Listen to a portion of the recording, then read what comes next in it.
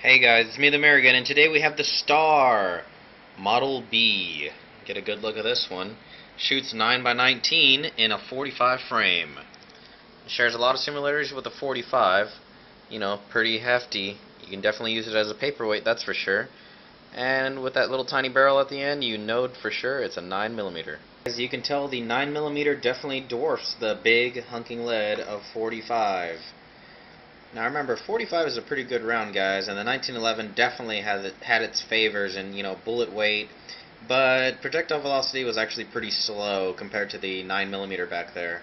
See if I can focus on that little thing. It's real hard to focus on little tiny bullets. You have your typical 45 controls. You got your magazine release right there. Comes out with ease. You got your standard hand grips, and I think these can actually change out with the 45 hand grips. Any type of 1911, 1911 A1 hand grips. Probably the A1 hand grips. Back here we have a safety. That's on fire, and that's safe mode. Okay, trigger. Now this trigger is actually kind of strange because when you pull back on it, it actually edges down. And I believe that a standard 45 actually pushes straight back. So this has some type of like a European style trigger. It's not a true 45 trigger mechanism. And the slide says Star SA, all sorts of Spanish stuff on it. It has a little sun trademarked of Star, caliber 9x19. The B on the heel of the pistol indicates that it is a 9x19 caliber firearm, and that it can take any 9x19 ammunition, such as 9 Luger or 9 Parabellum, 9x19 NATO. There are a couple of things that make this different from the standard 45, 1911, 1911 A1. First off, like I was saying earlier, is the trigger. The trigger does not move straight back. It actually moves in like a curvy arc. Let me try to get that here. Alright, focusing in. See, it's like a little crescent moon, arc movement. Second thing is the grip safety. It has no grip safety whatsoever in the back. Back onto the trigger, you can see that little pin right there. It actually rolls on that pin, the trigger. Another weird thing is the slide stop, like, I guess you would call it a detent ball. I guess it keeps it from locking back without so much, pressure or whatnot. The bluing on this extractor indicates that it's been actually captured by a Russian armory after the ruins of World War II. You see, the bluing is actually a different color. It's like that purplish, I guess, purplish bluish bluing. It's not, the black as the whole pistol was. And this denotes that it was changed out in the past. Russia had a funny way of doing things. They'd capture weapons and replace out the parts that were really prone to breaking before they would break. So that's why this pistol actually has a different extractor on it, of course made to Russian standards. Now there's a little N with a tilde on the left hand side in the center of the picture, and that denotes it was made in 1943. So this was definitely sent overseas from the Star factory in Spain over to the Germans, because the Star factory was helping out the Axis powers. It's kind of strange, but they actually chambered this gun in 9x19 to meet the demand of 9x19 Luger and the P1, P38 pistols. Well, P1 was after the war, so P38. The X in the box is just a proof stamp from the factory. Also, same thing with the P and the flaming bomb or flaming grenadier symbol. This was imported by, I think, RW Arms in Redmond, and it was it was brought back from World War II. And I'm pretty sure it's been in a Russian storehouse for a long time because I had a lot of cosmoline on it when I had to clean it out. Alright, one major problem, and it's kind of like a defect slash, error on Star's manufacturing part.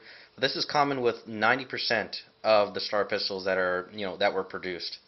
The safety works on, no cock, and the safety works even on half cock. But when you cock it all the way, it does not want to go into safe position. You have to actually pull this hammer back a slight tad, and then it will go into, full position. When you drop the safety, check this out, it moves just a slight tad. I'll do that once more again for you. When you drop the safety, it moves a slight tad forward, and it's ready for firing. The magazine is stamped into place, so I'm pretty sure you can't even take this apart on the user level, really, to tell you the truth. I mean, it's just stamped completely into place. and that will not fit a 45 round. I'll go ahead and pick it up. Where is it? There it is.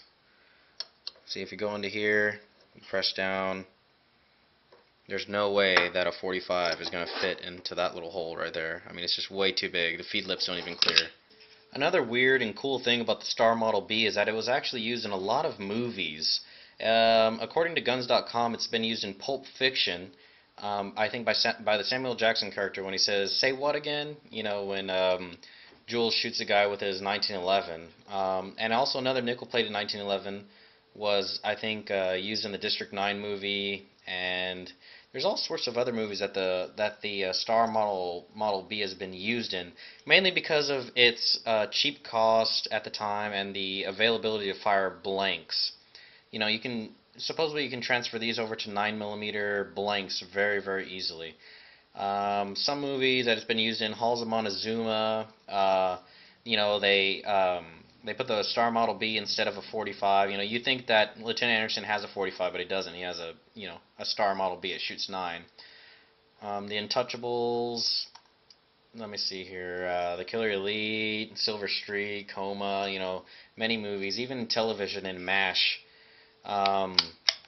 Like Hawkeye and Frank, they all have, you know, Star Model Bs, which is pretty funny. You know, you'd think that, you know, a movie or a show like MASH would have, you know, the the actual 45, you know, because it's supposed to be American, but it's actually a pretty interesting firearm in terms of, you know, the film history that's been through. Another hard thing to do is to get that mainspring out. As you can see, it's just, you know, stuck on there. There's no pins or whatnot, so it's extremely hard to get out. Alrighty, to tear this pistol down, it's just about exactly like a 45. You know, I wouldn't say it's any type of different. You know, first you start with the bushing. Well, that's what I start with anyways. It's kind of difficult, but you know, you can do it without a wrench if you have to. There it goes. It flew across the room somewhere. Hope I can go find it, right? Alright, well, that came out. Here you go. You line up this, and you get your little witness mark to here, I believe. Let me see here. Yeah, I'm having a little bit of trouble. There we go, and it comes straight out. Alrighty, flip the pistol over. Trying to get back into focus there. Slide it out off of the rails, and here you go. You got your barrel with the link, and you've got your other half of the guide rod spring rest on the barrel. You know, typical lugs on the barrel, kind of like a 1911. Rifling is actually pretty good for a very old firearm like this. So you know, it's basically the same thing as a 1911 teardown. I can go in, you know, to the analytics and everything about it, but it's your typical 1911. Frame, you know, just about the same as a 1911, but it's less complicated, and the mainspring is shoved way in there. You know, also same thing with the trigger. It's not a 1911 trigger mechanism, and the trigger action bar is down here, like through this part of the grip frame. Alright guys, well, to put it back all together, you can go ahead and look it up on, you know, on the 1911 forum. They have all different types of diagrams and pictures. I don't want to waste any more of y'all guys' time. You know, it's the same as a 45 to put it back together, so, you know, just go ahead and research it up.